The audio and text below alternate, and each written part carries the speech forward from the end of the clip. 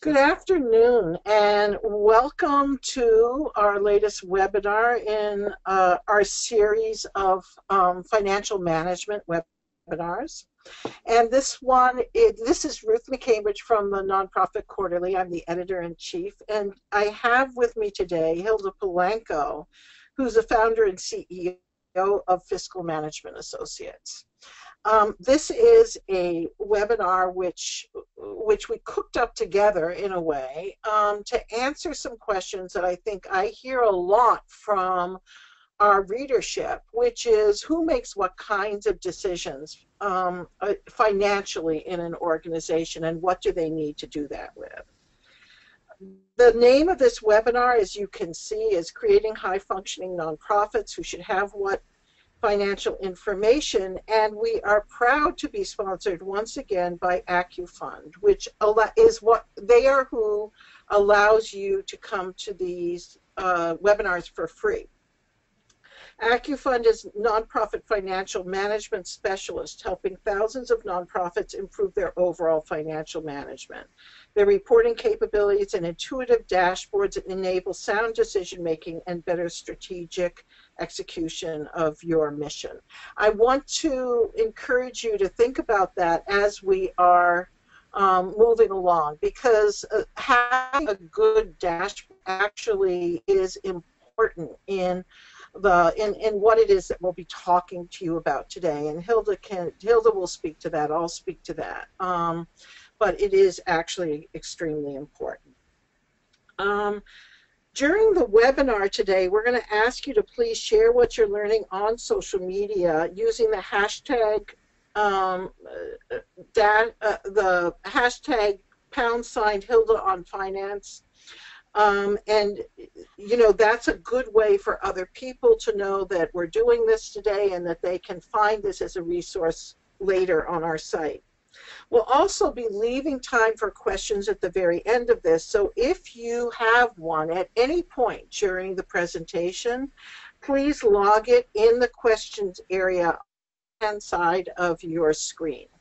And we will answer them in kind of the order of their importance. If we get 8 questions on a particular topic and that hasn't been covered in the presentation, that would be the one that we would pick. So please don't ask us the question, will you share the slides and the presentation with us, because we will. We will send it to you immediately after the webinar along with a resource list. So with that said, welcome Hilda, and I'm going to start with some basics, but hello Hilda. Hello Ruth. Okay. And I'm just thrilled to be doing this with Hilda. She's one of our go-to, what we call our financial brain trust here. So I want to start this. Can we go to the next slide, perhaps? Okay. I want to start this by talking a little bit about, you know, who the usual suspects are to get good financial information from a nonprofit. And as you can see, I've listed some of those here. These are the people who almost everybody knows at some point you need to be sharing the best possible financial information with them. But there are many other people who could use that information to good stead for your organization. And that's the basics of what it is that we're talking about today. In my mind, there are many more problems in nonprofits that flow from too few people understanding financial dynamics and being involved in decisions that include financial information than flow from too many people knowing financial information, unless you've got something seriously up inside of your organization. Those problems go well beyond catching instances of fraud and mismanagement. A lack of understanding of a business model can be much more fatal, and this is way too common, even among boards and execs.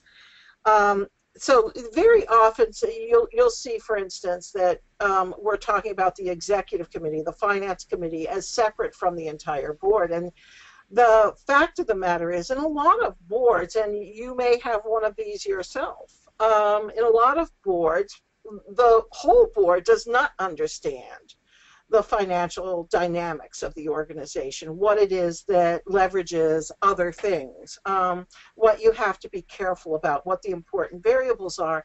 In a lot of boards, when you pass around the financials, people will look at them, but they won't be able to understand, if this moves, what does that mean for the rest of the scenario? And financial statements are very often, will reflect these dynamics inside of organizations, but in the way we present them, they very often look flat, and we can't understand the dynamics enough to be able to really work with them. And that includes the usual suspects as well as people who might not be so usual. Can we go on to the next slide? I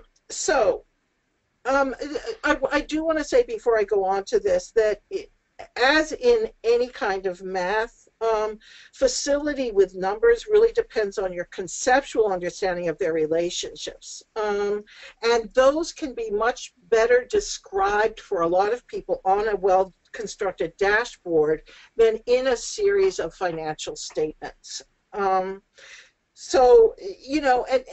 We have to be able to translate things. The way we talk about things now is it almost purposely obfuscates the reality. So, for instance, a badly timed effort to build an endowment can rob you of all your fluidity in your cash situation, and that can be deadly. But we don't describe, when people talk about endowments, they often talk about them as if, aha, we finally achieved some measure of maturity. But in fact, it could be the exact wrong move for an organization that may run into tough times unless you've got a lot of other working capital at hand. So what I'm basically saying is that it's very important for us to make financial information understandable, and there are any number of ways for us to do that, particularly using dashboards. And we'll leave questions about what a dashboard is for later. Okay, so that said, I want to this is about the tracking systems. Do they have meaning? And then we're going to go on to the next slide, which really talks about what our assumptions about organizations are. Can we go on to the next one really quickly? Okay, so this is the default organizational form, which is hierarchical, and many organizations have already begun to make some changes on this very basic form. But this default form has one leader at the top, probably in some way surrounded by a board, some middle managers, and then a lot of people on the front lines. Those people on the front lines have a lot of information, but if the assumption is that that person at the top is the gatherer of all information, then you may not be gathering kind of the insights of the people at the bottom. This is a very outdated model. So let's go on to the next one. This is more the model of organization in the information era, and really because each person doing work on the front lines of the organization or anywhere in the organization is going to pick up a certain amount of information. They may be finding out that another clinic is starting down the road from your clinic and in fact is on a more well-traveled street than yours. They may know that before other people know that. And so you want to know what it is that's going on around you from as many people as possible who understand what might affect your finances and your financial dynamics. The information era then requires that those people on the parameter of the organization are actually able, when they see something occurring in the work and in and around the work of the organization, that they're able to just quickly say, look, this needs to go into the general mix of stuff at the center that we need to pay attention to. And then, you know, as a group or as a leadership committee, people make decisions on the basis of the widest source of information as possible. But if those people at the edges of the organization don't know what's going to be important to the financial sustainability of the organization, they have less facility to actually help the organization to make the best kinds of decisions. So that's just a really quick discussion of what the difference is between industrial age organization, information age organization.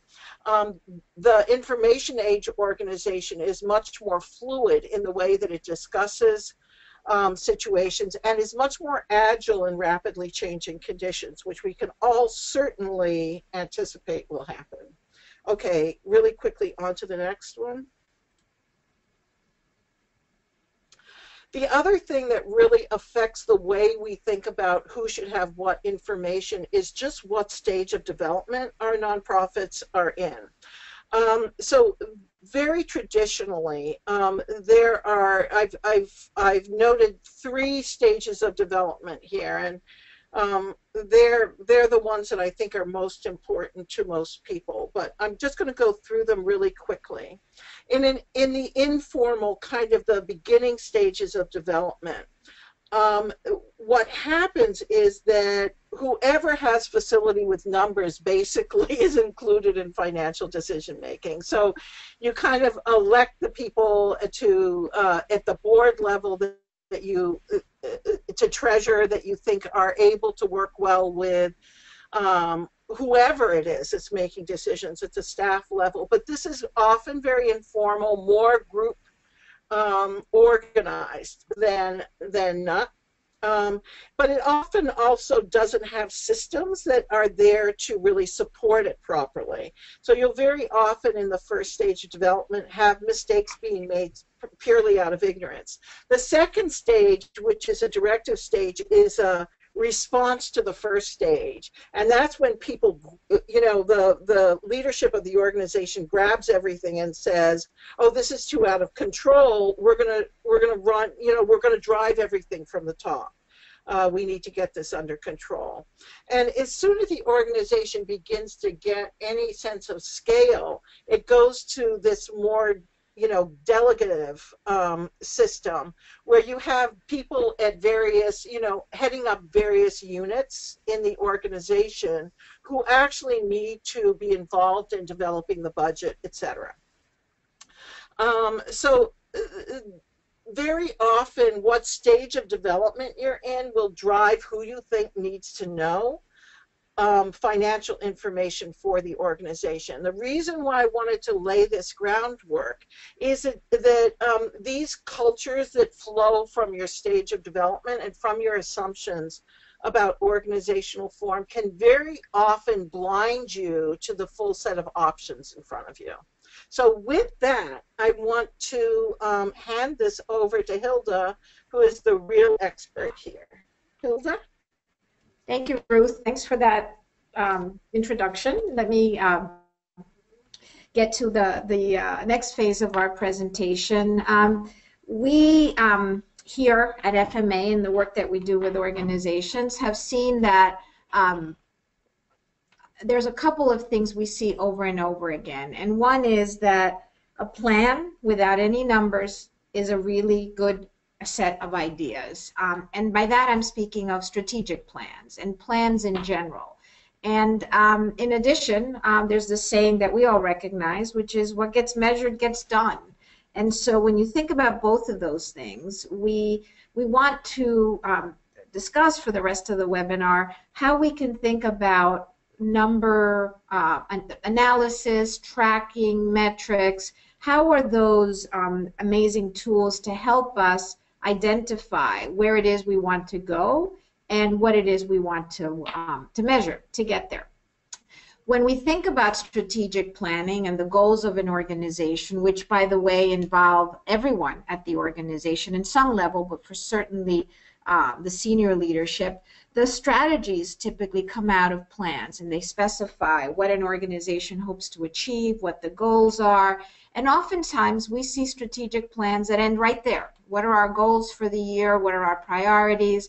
And there's a few more levels that we think are important with respect to the role that finances play. So if we have a strategic plan and we've identified our actions and goals, the next question that we all need to ask is, how are we going to reach those goals? And the how question often goes into the operational decisions. How many staff, what locations, and that translates to this last question of how much? How is the resource allocation going to happen? So from the very, very early stages of planning, the idea of the how and how much becomes really critical to the chair of the board, to the CEO, and to the program director that's running the program every day.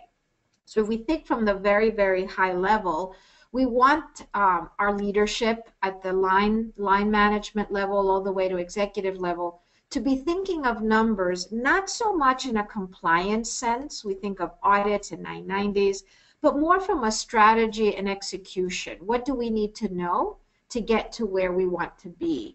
And with respect to boards, Ruth, you were talking about executive committee and boards in general, there tends to be sometimes a framework of compliance. And what we hope to accomplish in our time together is help you shift from this framework of compliance all the way around. We don't want program directors to only think of finance when it comes to the receipts or the audit from the funder, but more from the tool that's going to get us to be where we want to be. And I know that many of us right now are in some sort of reflective moment, thinking about our operations, what will changes in the future mean to us. And if we want to have a framework for long-term sustainability and long-term analysis of our model, there's a few things that we think are really important that I'm going to share. And I want you to think about, as I'm going through these, how do we currently involve our leadership team at all levels in these kinds of plans? Certainly at the board level, but how else do we involve our teams in these decisions? First and foremost, I think the one thing that I've seen a lot more this year, and I'm hoping to see more in years to come, is this idea that financial models, planning, budgets, they're not a one-year discussion. They really are at least a 2-year calculation. And while today we may feel like we can only look a quarter into the future, for the long term of the organization, we really want to think of the financial goals that we're setting for ourselves annually as well as in the long term. And some of those goals focus on very specific things, such as the operating reserves. Does our leadership team understand what our strategy is for reserves and the policies for their use? We may be needing reserves in the near term. How much do we have? Why are they there? How liquid are they? Do we all understand the full cost of programming? I think that we oftentimes celebrate new revenue in equal ways, whether it's a government contract or a private fundraising effort. And there are some grants, particularly government, but others as well, where the full costs aren't covered by the grant. And so when we celebrate a new grant, we actually need to also be acknowledging, does that cover the full cost, or are we actually committing to raise additional funds to go with that grant? Are we incorporating scenario planning? I think more than ever now, we don't know the certainty of the future with respect to revenues and with respect to activities. So when we think about our future, we want to think about it from a plan A, plan B. What are the different assumptions in those plans? And how can we create a culture where our line management, our program leaders feel like they are a part of these scenarios? I'll share some ideas with you on that. But how can we build a culture of scenario planning, what if, as just a matter of course? In addition to the sort of operating things I'd mentioned, there's always the question of the planning for the capital needs, both from a fixed asset investment as well as working capital. How much cash do we have at a certain time? What's it available for? Can we defer long-term investments if we need the cash for something else? And then lastly, as I mentioned, this idea of multi-year plans. So if we're thinking at a leadership level, what information do we need to know and who needs to know it? We want to keep in mind these very high-level strategic questions that are going to shape the choices that we make. That's the first item, creating these goals and plans. The second item for us to think about is having the mechanisms to monitor those plans. And planning and monitoring, as you'll see in a minute, are the processes that we believe really bring leadership teams together. From the development to the program to finance to human resources, the planning for our future and the monitoring of it is a team approach. There is no other way around it. Using Ruth's terms of the information age, we live in a world where the sharing of that leadership is absolutely critical. The performance indicators, when I talk about dashboards, and you may have attended some of our other webinars where we've dug really deeply into the dashboard conversation, the performance indicators are really what bring everyone together around what's important for the organization in each of the corners of the organization. The dashboards help you track those performance indicators. And lastly, from a mechanism perspective, we believe that forecasting the future results for a year is an extremely valuable tool where each leader in the organization has an opportunity to learn from the past and predict the future. We often spend quite a bit of time looking at budget to actual results, but in fact, that's looking in the rearview mirror, that's thinking about the past. We want to put our teams in a position of trying to have a sense of control or a sense of framing for what's to come based on what they've learned. So forecasting is a really important part, and I'll come back to what does that look like in an organization. We, over the years, have developed this model that we call the strategic financial management model, and we believe it has four components, and one is planning, the second is monitoring, the third is operations, the finance operations with respect to who we have on the team, the technology behind it, the processes, and then we have the board, and the board overseeing all of this. The planning and monitoring, as you can see, it's a cycle. The arrow dictates that this is not a one-time exercise. We do this throughout the year, and having the right people at the right place in the right conversations can really make a difference in terms of the ability to deliver on mission and to manage the resources that are behind that. And as Ruth was talking about the teams that are involved in coming up with these decisions, this way of thinking that we have here kind of reminds us that financial management is shared, and it's not the role of the CFO alone. We might actually add another angle here if we had a director of human resources at the table or a director of risk management in larger organizations. But these are the three critical perspectives of an organization's operations: the financial, the program perspective, and the development. And when we're having different conversations, each one brings an element of knowledge, an element of expertise to the table. Any one of these parts of the triangle alone cannot execute financial management. Together, we have the full perspective. And on the development side, they are in a position to know what contributions were requested, for what purpose, what restrictions came with them. The development team manages and maintains that relationship with the funding source. So that perspective needs to be at the table. I think if there's an area for team improvement, it's in that strengthening of the relationship between the dollars raised and the management of those dollars. So we've got our development perspective, and they're at the table. We have the program perspective. They know what programs can be run and what programs can't be. They're in a position to bring to the table, are we executing on our programs the way we thought? Are we able to meet the requirements of the funders? Can we do that program that the funder expects us to do? Can I deliver with the level of vacancies that I have on my team right now? It's all about the delivery of what it is we're doing. And then, of course, on the finance side, we have the financial information that tells the financial story. Finance is in a sort of record-keeping, reporting role, and it's also in a planning and forecasting role. At the table, finance is really bringing the data that hopefully consistently tells the story that development is experiencing and that program is experiencing. And together we have our executive team, and the team as a whole sets the direction for the organization, obviously in collaboration with the board. So as you can see, we often think of this process as team decision making, TDM. And team decision making means we each bring our perspective. For example, on a quarterly basis, if you have significant levels of restricted foundation funding, we can only really know whether we are satisfying the restrictions and properly delivering on those grants if we have all of these perspectives around the table.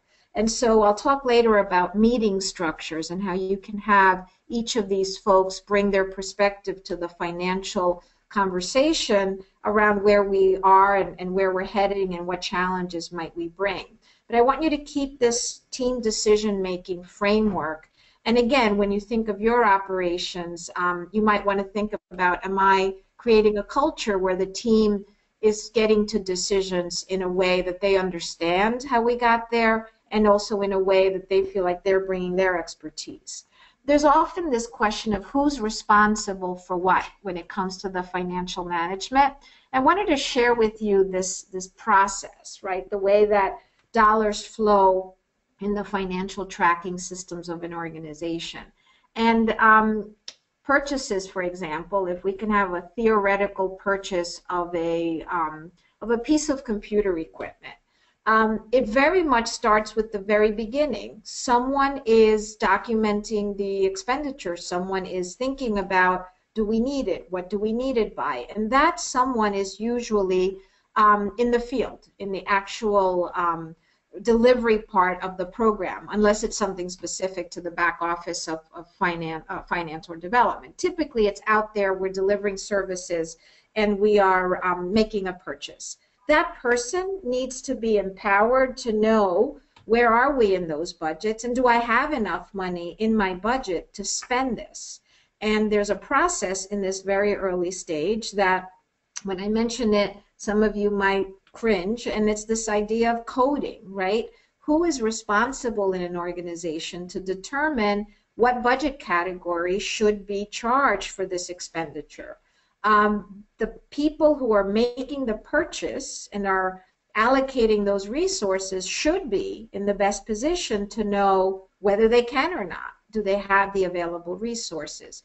As it goes up the line, of course, that's authorized by the manager of whoever is purchasing these items, and that requires a knowledge of how are we doing against our budget? Can we afford to make this purchase after all? And those functions are in the initial stages of the purchasing. The hiring of consultants is a significant transaction. The hiring of personnel, all of that sits outside the finance function, in the actual running of the business. Then we have the later two stages, which is, how do we record all of this? Should these expenses be allocated? What funder should pay for it?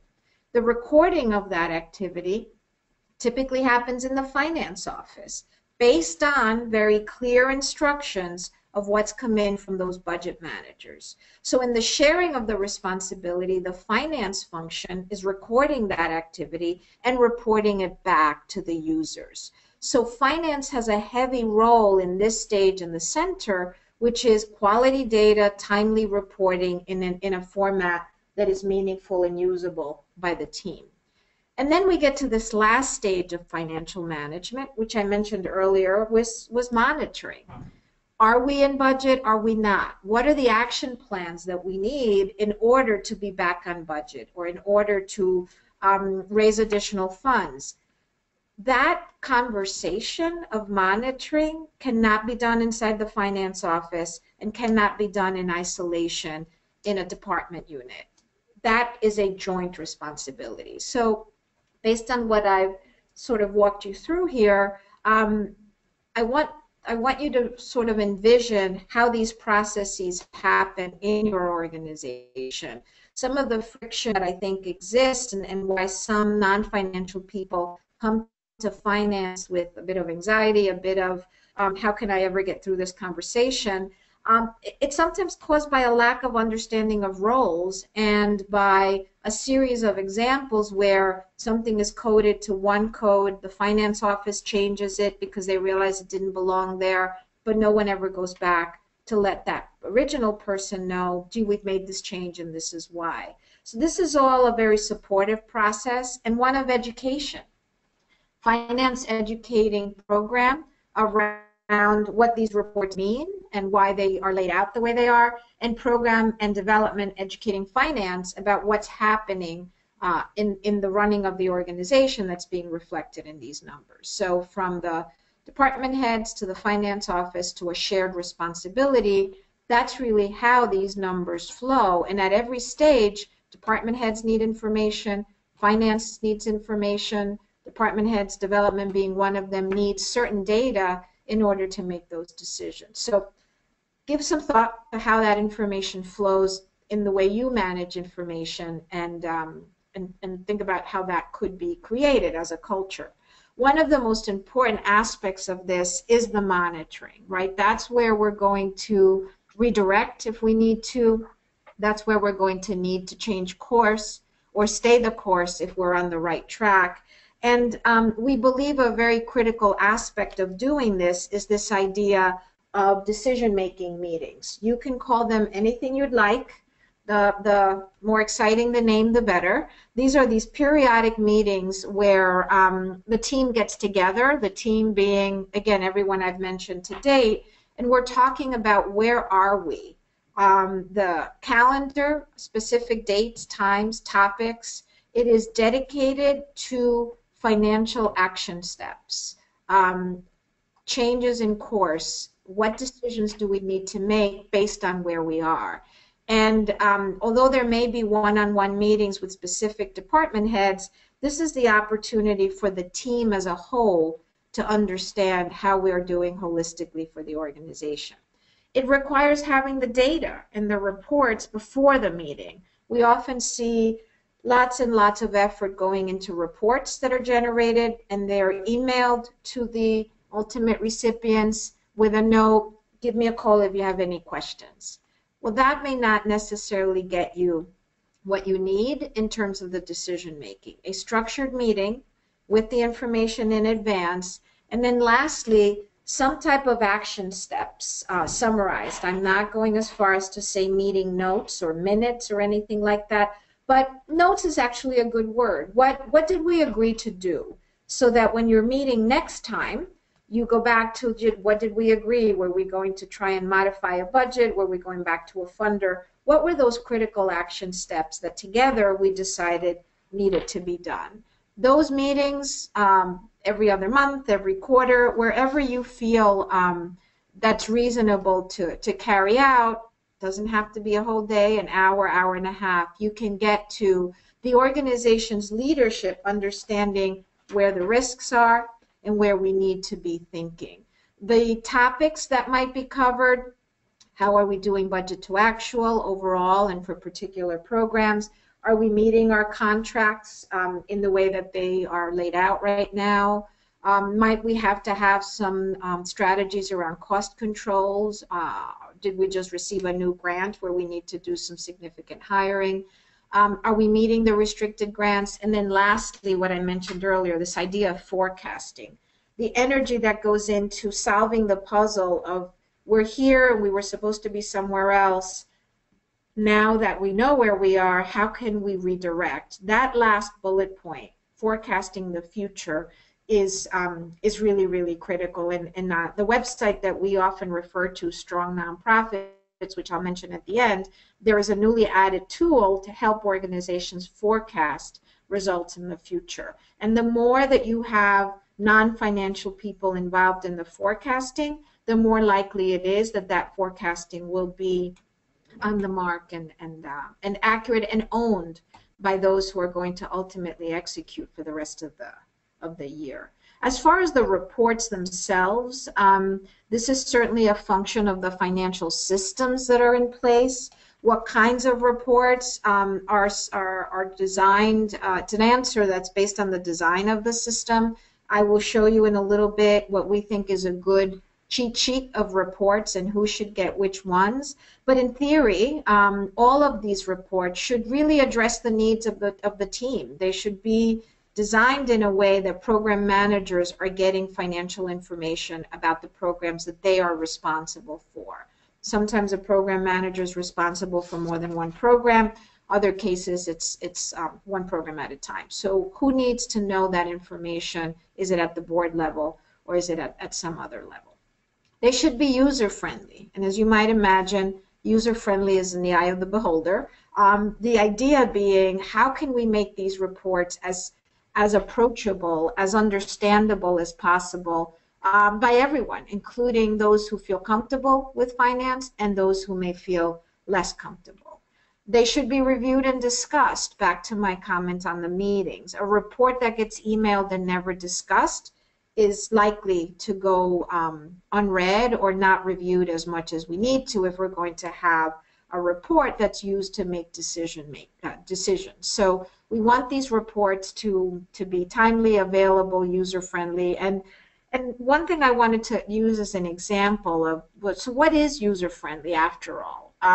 Something we've seen be very, very helpful with non-financial leaders is this idea of taking our budget and dividing the costs that managers are responsible for into two types, controllable costs and non-controllable costs. Together, both of these comprise the total cost of running the program. The controllable costs are those costs that a program manager has, as easy as that sounds, has control over. And the non-controllable are costs that are fixed. They are part of the program. They are shared costs with other programs, but the program manager needs to know about those costs, but there isn't much they could really do to affect the outcome. So if I'm a program manager and I receive a report that gives me 27 lines of data, budget to actual, and I can control about 7 of those, it's painstaking for me to go through that report and figure out which are the lines that I'm responsible for so that I can then see what I can actually do to control, if that's what I need to do, control the costs. If there was a way to design the reports, and I'll share a picture in a minute, where the program manager gets to see all of the controllable costs in one group and the non-controllable in another. The non-controllable is more for your information. The controllable is for your action. And if you go through an exercise, and I encourage you to do this, and ask yourself, what are the items in my budget that a program manager is totally in control of, or significantly in control of? Certainly salaries, depending on the structure of the organization. Salaries for program positions may or may not be in the control of the manager. So that's a possibility, and that of course goes with benefits. But then as you go through, you might find travel, supplies, marketing, certain things depending on your business model, and I assure you that they will not be more than 9 or 10 items, if that many. And then there are all these other items like overhead and insurance and all these rents, all these other things that the program manager really doesn't have much control. By running the report and saying, here's your budget to actual, here are your controllable costs, and this is just a theoretical example, you can see the top section of this budget to actual is all together with the controllable costs, and then the non-controllable at the bottom. I, as the program manager, will hopefully look at the entire report, but I am going to have laser focus on these 10 items that are in my control. I can focus on this much more. I can specifically have the assumptions that were made when we built these controllable cost assumptions, and it allows me a focused perspective on what I should be looking at and what changes I need to make. And so this is just one example of how to take the idea of a report and then go through this concept of user-friendly. For us, this is one example of how a report could be user-friendly. In terms of what reports should be received and by who and how often, we believe department managers should receive budget to actual on the revenue and the expenses by programs, by grants if they have restricted contracts and grants, And there should be a performance dashboard unique to that department. And in our dashboards webinar, you could hear more about what are some typical indicators in development or indicators in finance or program. So those department leaders really need to know for themselves which are the critical drivers, which are those KPIs, the key performance indicators that I need to look out for. And I'll talk about a few examples in a minute. If I am the leadership team, executive director, or in larger organizations, the chief program officer, chief development officer, and in smaller organizations, the department manager and executive leadership might be one and the same, but this idea that on a monthly basis, the leadership team is looking at the organization holistically with details on a program level. It's important to know which programs are doing well and which programs are being challenged, but organizationally, how are we doing? And you can see that the list of reports here is a pretty standard list of budget to actual, the statement of activities, which means how did we do that month. The budget to actual shows how we did against budget, what's our balance sheet, and what are some of the supporting schedules for that, receivables, payables, restricted funds. Cash flow projection, how for some organizations, this is less critical. For other organizations, it's the most important report with respect to challenges the organization may be facing. And then lastly, and this doesn't necessarily start immediately at the beginning of the fiscal year, but certainly after the first 6 months where you have some history and data for the year, what else do we need to think about to forecast the rest of the year? And that year-end forecast, particularly in the last 4 months of a fiscal year, really become the tool by which we're keeping an eye on how do we think we're going to end the year. And that is the we, the development, the finance, the program. This is not an isolated activity in the finance office. This is where we come together to see that we all need that information. And of course, the top item there was performance dashboards. That's when the dashboard goes a little bit higher to the executive level, and we're not only as one program director looking at the detailed dashboard for that department, but we're building a dashboard at this level that's more organizational. And then lastly, and I'm suggesting quarterly, some of you I know may have board meetings more often, but on a quarterly basis, there should be a financial review.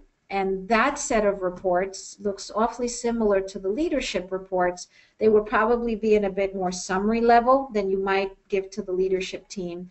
But there is this other item called the management narrative. And the management narrative allows management to tell the board what are the issues that are top of mind, what's the financial information that's maybe of concern to the leadership, and really is an opportunity to ask the board how they can be helpful, how can they come to the meeting of the minds with leadership on what issues need to be addressed. So all of these reports have a purpose, a different readership at a different time with a different cycle, and in their design should be done in a way that addresses the needs of those individual stakeholders that I've mentioned. And there is a combination of software packages here, anything that's about the past. We're talking about your accounting software being able to generate these reports. Anything that's about the future, like cash flow projections and forecasts, that's usually an Excel-based tool. And as you move into performance dashboards, that could be Excel, it could be some specific software developed for the purpose of dashboards. And each of these, as Ruth said early on, it's having the right tool that's going to help you make this just a routine process and not a day-long project overwhelming to the team that's trying to accomplish it. I did want to end the conversation around reports with the issue of the dashboards, and Ruth alluded to it, and we, as you could tell from the work that we do, we believe dashboards are really critical. We live in a world of data, lots of data, information overload, and the tool of a dashboard, whether it's comprehensive or more straight and to the point, the dashboard is a tool that supplements what you already have. So when we looked at the board package, we said there was a narrative, there was a balance sheet, a budget to actual, a year-end projection, cash flow, and then there's the dashboard. And for those board members that feel really comfortable with the first set, they might be able to read these and come up with what the signs of risk are. But the performance dashboard is really where that comes to life. And just using this as an example,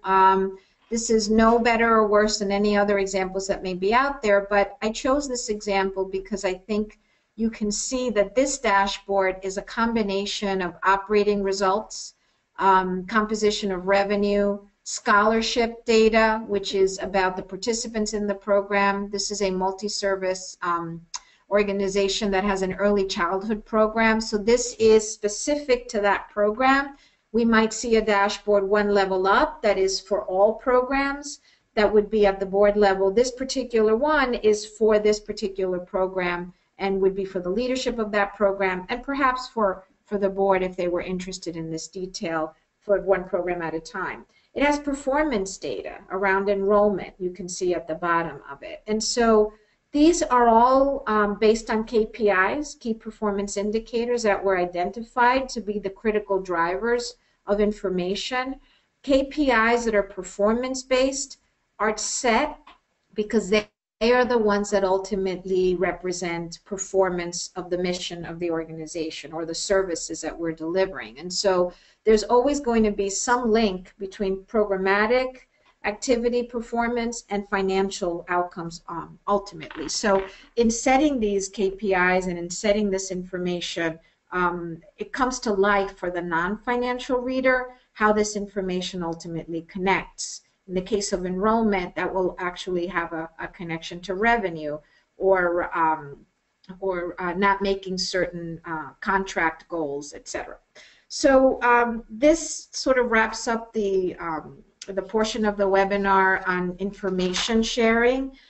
We do have time for questions, and I know that Ruth has been working on gathering those questions. Before I turn to questions, I just again want to give you some closing thoughts. We have some resources at the end of the webinar as well for you to refer to. But hopefully what we covered today will give you some ideas as to how you might start if you're not there yet, or reinforce the engagement of your multi-area leaders into this question of financial planning and financial monitoring, and give them a place at the table to feel comfortable, to feel like they can ask the questions, and to feel that whether they agree or not in the ultimate decision that's been made, that they understand the process of how you as an organization got there so that they can stand behind the ultimate decisions that you as a team do make. So Ruth, I'm turning it back to you for any questions that you might have received during the webinar. Okay, and I think what I want to do is to just claim the facilitators right in this, because a couple of the questions are interesting to me, and I think I can answer to some extent.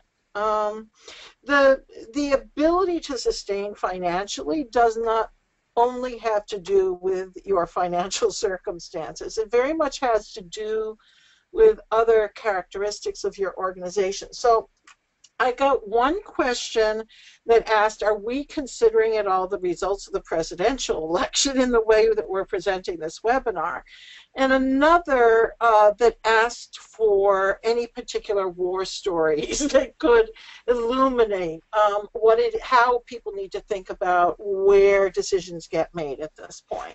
And here's what I would have to say about that. First of all, we've been tracking very carefully what appointments are being made for the president-elect's cabinet, and it's not in every case extremely exciting for us. So it is exciting, it's thrills and spills, not necessarily a stable scene. And so it's virtually impossible at this point, though, to predict what will happen in various agencies and funding sources. But I'm going to just bring up a particular situation that I was involved in, being very old when Reagan was elected. Among other things, he completely dismantled an agency that funded 95% of the funding that of the organization that I was involved with, which was a battered women's organization. And the board was made up of completely of people who were volunteering at the shelter. If you volunteered at the shelter for 4 months, you were on the board automatically.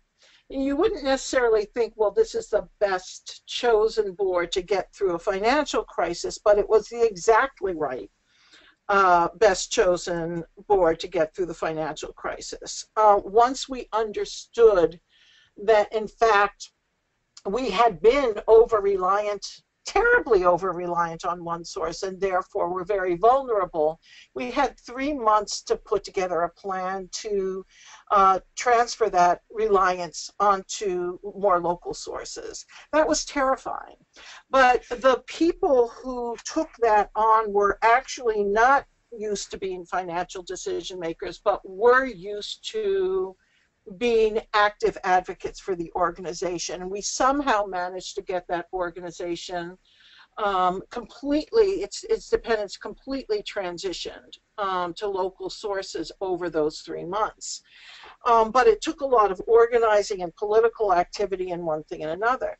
The point I'm trying to make is that if people do understand the dynamics of the organization, it may be that they can see other ways of approaching a particular situation that wouldn't be necessarily in the minds of financial decision makers. And this is a very important point, that the more intelligence you have, informed intelligence you have inside of the organization to move what needs to be moved, the more wisely you can approach a situation in which there's essentially a disaster in the making.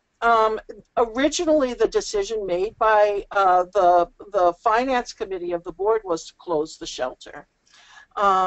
And they all actually felt so strongly about that that they resigned when we said no, when the other volunteers said no. And we did manage to bring it through just through sheer kind of political will and a widespread base. So what I do want to say is that these kinds of things, when you're thinking about who to share financial information with, among other things, you have to think about how do we communicate risk? How do we communicate what our most essential formulas are for the sustainability of our organization? And then how do we make sure that people understand what they can do to actually make that whole, sometimes very complicated dynamic work? And that takes a lot of education. So I want to hand it now over to, that is my war story, and what might we be, what might we be facing with this new presidency all in one. I do feel like some of the people coming in to the cabinet look scary to certain funding sources, and you should be watching our post-election coverage for that. Because some of it's going to be relatively unpredictable and has the potential for being quite disastrous for certain fields. Given that, I want to just hand this back to Hilda to answer a question that was posed, Hilda, by someone who said, I keep trying to share information with people, and I'm facing a numbers fear. That people are so scared of the numbers that they can't be drawn into a focus on how to work with them.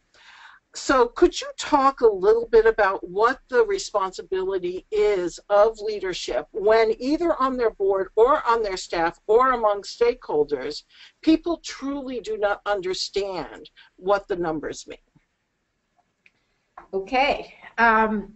I think there are a few levels of responsibility here, and I hope that if I don't have CEOs on the call, that this could be shared with them.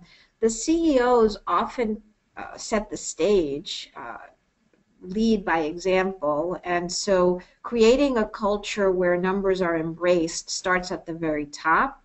And it starts from from the beginning. And so if I, as a non-financial person, have never been involved in the planning process, don't understand how the numbers come together, was not involved in prioritizing, my experience with numbers is usually at the end when it's a bit of a why didn't this work out, and there's a little bit of guilt and feeling of I didn't perform well, and that's only half the story. The monitoring that I mentioned is at the end. So in order for people to feel more comfortable with numbers, they need to be involved from the very beginning in how it comes together. There are tools to help folks slowly correlate program activities to budgets. I think on the finance side, and I myself am a financial professional by background, we don't often think of ourselves as educating in the role. We think of ourselves as analysis and planning and understanding the model, but we are actually, the financial team members are educators for the rest of the organization. And so I would hope that the finance folks would take an extra step to sit down with the non-financial team members and explain how it comes together, walk them through the original plan, because that's typically connected to program goals, and then walk them through how that happens from the beginning to the month end, to the quarter, to the end of the year. I also find that when leaders, for example, after a board meeting, come back and either have an all-staff meeting or have meetings with department heads and talk about the budget that was just approved by the board, what was challenging, where did the board have sort of a near miss on approving the budget. The more that people are informed about the issues, the more the numbers will just be just a reporting mechanism. But if the fear is there, I think it's partly caused by just a lack of understanding of how it was built all along. And I'll just close by saying that, having said all that, the planning process is the opportunity to educate, and the planning process is not just at the beginning, but in every single quarterly review, there's a planning for the rest of the year. And if we take planning as education, that might be helpful in order to help those folks. And as I mentioned, the dashboards and just trying to narrow it down to what are absolutely the critical factors. And once someone feels comfortable with that, they can be ready to take on more. Okay, so those were a few questions, but there are many more, and I want to just reassure those who came to this webinar that we'll be running a series of additional webinars, and some of the other questions that we got today really had to do with what kinds of forecasting tools are there? How do we do scenario planning when there's still so much in question? And then always critically important in these kinds of times is to make sure that you know how to do cash flow projections. Because when money gets tight unexpectedly, those cash flow projections are extremely important. And so we will be running webinars on all of these topics over the next few months. And if you have any additional suggestions about things that you need from us, we are very, very happy to hear from you about what those are. So I want to say thank you so much to you, Hilda. I think this was hugely important and illuminating. And thank you. Thank you, Ruth. Let me just quickly point to those folks on the webinar, the resources, and again, you will have a copy of this. I referred to the webinar and the article previously on dashboards. There is an article I encourage you to read. It's a Bridgespan article, how to talk about finances so non-financial folks will listen. Really well done, and I think you'll enjoy it. The other webinar we did earlier on financial reporting. This is the website I mentioned, strongnonprofits.org. On January 24th, we'll have a a 60-minute tour of the site. On that site, there is a magnificent cash flow projection tool, as well as a forecasting tool. And so if you go on the 24th of January, you'll hear all about it, and you can visit the site and just go under the planning section and look for those tools that specifically addressed two of the items. There's also a scenario planning tool in there. So we'll do more, but this is a quick way to answer some of those questions that were asked. Back to you. So thank you very much, Hilda, and thank you again to AccuFund for funding this webinar so that all of you could attend free. Please remember, all of you who came and who appreciated this information, we need your donations as we creep up on the end of the year. NPQ is cheap to you and very expensive to run. So make sure that you help us with ensuring that we get through our own needs